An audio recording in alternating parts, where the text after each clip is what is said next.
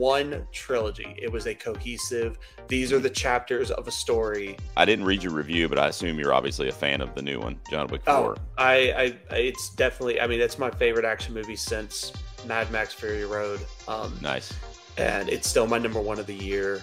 It's, I think it's probably one of the greatest action movies ever made. Like I said, it's so cohesive of a story that at 2, after he gets excommunicated, he is running through New York, and then at the start of 3, he is still running through New York in that same hour time span.